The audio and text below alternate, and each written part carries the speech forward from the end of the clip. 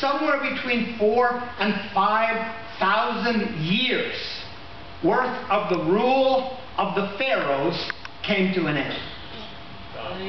That is monumental. And it happened today. When Hosni Mubarak stepped down from being the Pharaoh of Egypt, a dictator ruling over those people, whether he was benevolent or whether he was misguided, he was a dictator. But the people are crying out for democracy. This is so much in the Bible. When we go through the teaching on the book of Revelation, you're going to see when I wrote the book 3 years ago that I prophesied just by reading the Bible what would happen in the Middle East. That the Muslim threat will one day come to an end. I don't hear anybody else talking about this. They all say, before the Lord comes, the big threat on the earth will be Muslim fanatics. But that is not true. Because in the book of Revelation, it's not Muslim fanatics that Jesus fights against when he returns. It's a spirit of humanism that has come over the entire world. Now, in this age, the biggest threat on the world right now is Muslim fanatics. Absolutely. But at the beginning of the book of Revelation, in Revelation chapter 6, 4 apocalyptic horsemen are released from heaven. They come from the presence of the Lord. They are spirit horses with spirit riders. And one of them brings the world into war. That will be World War III. There are 3 wars, 3 international wars in the book of Revelation. The one at the very end is at the end of the millennium, when Satan's released to tempt the nations, and he comes forth and gathers the people like the sand of the sea to march against Jerusalem. And the heavens open before a shot is fired. Fire comes out of heaven from God himself and destroys them completely, and Satan's cast in the lake of fire. Then there's another world war that takes place just before and in Revelation chapter 19, before the millennium starts, when all the nations come and march against Jerusalem. And that's called the Battle of Armageddon, in the Valley of Jehoshaphat. And there the Lord himself, as Jerusalem is being attacked, at that time, the Lord himself comes riding on a spirit horse with a sword in his hand, his robe dipped in blood, and on his thigh it says, King of Kings and Lord of Lords. And he comes with all the armies of heaven, and he breaks through the clouds, and the dead in Christ shall rise. Amen, and we which are alive, which means some of you are going to live right till the end of the tribulation period. Amen. And some of you, and we which are alive and remain, shall be caught up together with him in the air. A nanosecond transformation. And you better be better looking and physically fit, without oil of Olay or without Jenny Craig or any of those other movements to help you look better. No, you won't even need curves anymore. God's going to do it instantaneously. And then you're going to rule and reign with him for 1,000 years on this planet. That's the gospel. That's what's coming. So those are the last 2 of the 3 world wars. Because at that time when Jesus comes, he kills all of those who are opposing him and those who are marching on Jerusalem. It says there'll be 200 million of them. That's the number it gives in the book of Revelation. 200 million soldiers marching on Jerusalem. Across the Valley of Armageddon. But there's a 3rd war in the book of Revelation. It's in the 6th chapter. It's one of those horsemen. Let me tell you what it's going to be about. It will be the democracies against the dictatorships of the world. We are fast approaching this war. when President Bush, the second one, went into Iraq. And there he planted a flag and said, we want to see a world where the people of each nation take ownership for their government, where there is democracies in the world. And people laughed at him.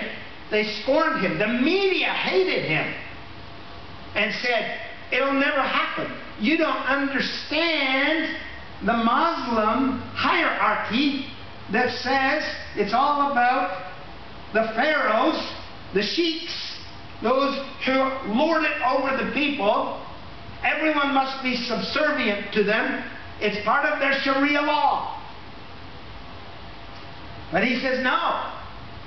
We believe that the people want freedom and want democracy.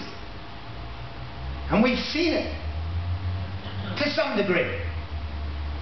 And there's a push towards it in Afghanistan. We've seen it to some degree.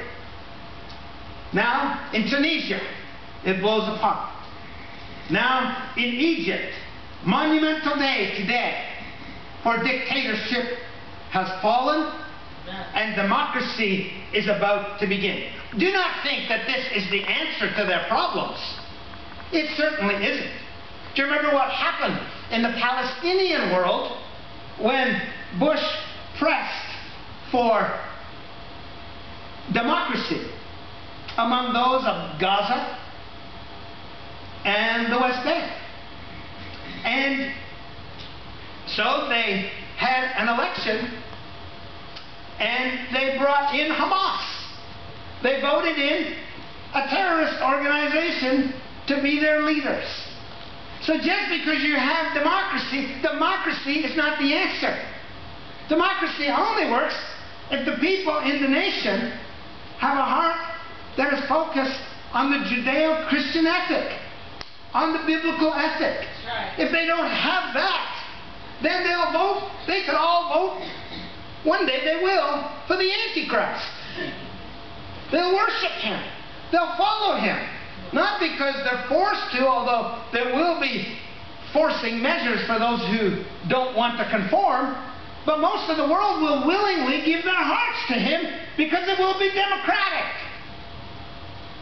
Democracy is not the answer. The answer is Jesus Christ being King of Kings and Lord of Lords. Amen. But in the meantime, until that happens, democracy is a halfway measure. And if the people have a church in their country that's on fire, that's alive, and lives are being changed, then democracy can work. Because the people will vote for that which is godly and righteous. And righteousness will exalt the nation, but sin is a reproach to any people. So here we see Egypt today making this move. Let's look at the Bible and see what it says about Egypt. There's so much in the Bible about Egypt that we cannot look at it all. But I want to take you to one scripture in the book of Isaiah. Will you come with me to Isaiah chapter 19? It says, I see the Lord rides on a swift cloud and is coming to Egypt.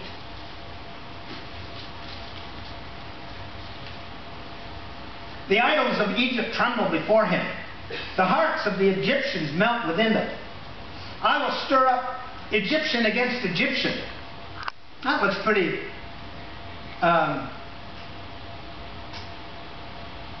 close to some of what we've seen on the news.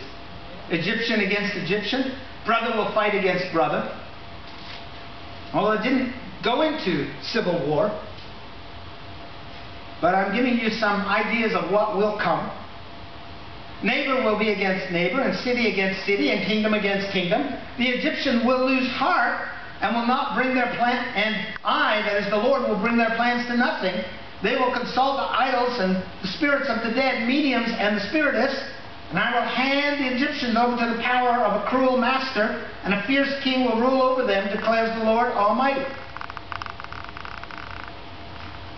Now, if we read on, we see that God will bring them to a place of humility. And I can't read every verse here for time's sake, but go to verse 19. In that day there will be an altar to the Lord in the heart of Egypt, after all of their catastrophe comes, and a monument to the Lord at its borders. It will be a sign and a witness to the Lord Almighty in the land of Egypt. When they cry out to the Lord because of their oppressors, He will send them a Savior and defender, and He will rescue the Egyptians. Do you read this? God is going to rescue, eventually, the Egyptian people. So the Lord will make Himself known to the Egyptians. And in that day, they will acknowledge the Lord. They will worship with sacrifices and grain offerings, and they will make vows to the Lord and keep them. Isn't that good? And the Lord will strike Egypt with a plague. He will strike them and heal them. They will turn to the Lord, and He will respond to their pleas and heal them. In that day, there will be a highway from Egypt to Assyria. The Assyrians will go to Egypt, and the Egyptians to Assyria. The Egyptians and Assyrians will worship together. In that day, Israel will be the third, along with Egypt and Syria, a blessing on the earth. The Lord Almighty will bless them, saying, "Blessed be Egypt, my people, Assyria, my handiwork, and Israel, my inheritance." Now that's exciting. It is. Assyria is not Syria. Assyria is Iraq, where President Bush has been used by God to start the process.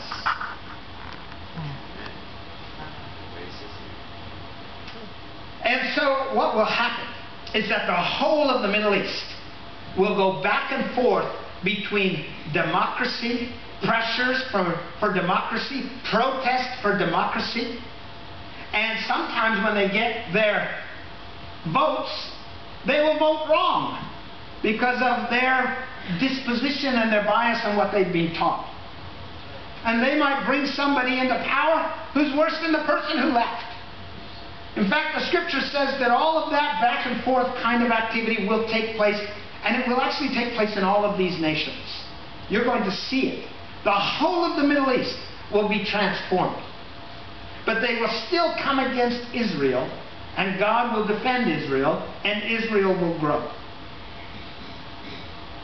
And in the end, after Egypt, we're just using them as an example because they're in the news today, but after Egypt is brought low and brought to a place of utter despair and failure, and her people are abused and wounded and hurt, at that time, then the Lord will come and He will reveal His Son Jesus to them, and they will begin to worship the Lord. And all the people of Israel will dedicate themselves to the Lord and make vows to the Lord, and they will keep them. And it will be a nation given to Jesus. This is what the Bible says. And it doesn't just happen in the millennium, because it's talking about times of trouble and difficulty where there are oppressors and all kinds of problems. So you ought to have great hope for Egypt. You ought to say, praise God, He's going to turn that nation unto Himself. Praise God. And the same is true of Assyria, which is Iraq. Because the seeds have gone in there, it is a fulfillment of the prophetic word of the Lord. And there will be a holy highway that will go from Egypt through Israel to the land of Babylon, which is Iraq. Assyria in the Bible. And they will worship the Lord. They will be like a triad of people who worship the Lord. And the pilgrims will have a holy highway dedicated to the purposes of God. This is before the return of Jesus. So there are some exciting things happening. Now, not all the Arab nations have such a bright future. The Bible talks about two kinds of nations at the end of the age. We can read about them in the book of Matthew. It says there are goat nations and sheep nations, in Matthew 25 and verse 32. Let's read verse 31. When the Son of Man comes in His glory with all of His angels with Him, He will sit on the throne in heavenly glory. All the nations will be gathered before Him, and He will separate the people one from another as the sheep separates the sheep from the goats. He will put the sheep on His right and the goats on His left. Then the King will say to those on His right, "Come, you are blessed of my Father, take your inheritance, the kingdom prepared for you since the creation of the world." So here we see that all the nations are going to be judged as well as individuals. And we call these nations one of two things. They are either sheep nations or they are goat nations. And every nation is going to be judged. I want to let you know that the Bible tells us that Israel, Egypt, and Iraq are going to be sheep nations. Praise God. Praise God. What that means is that when the millennium begins, the Lord comes and lands on the Mount of Olives, rescues the Jewish people, reveals those to them who don't yet know that He's the Messiah. But long before they get the revelation, they can't get saved without recognizing Him as Messiah. Amen. But long before that happens, there's going to be a fabulous resurrection day for the saints who are part of the Vineyard. The Gentiles all around the nations. And then when Jesus comes, He is going to destroy His enemies, bind the devil and throw him in the pit for 1,000 years, take the false prophet and the beast, the Antichrist spirit, and throw them in the lake of fire.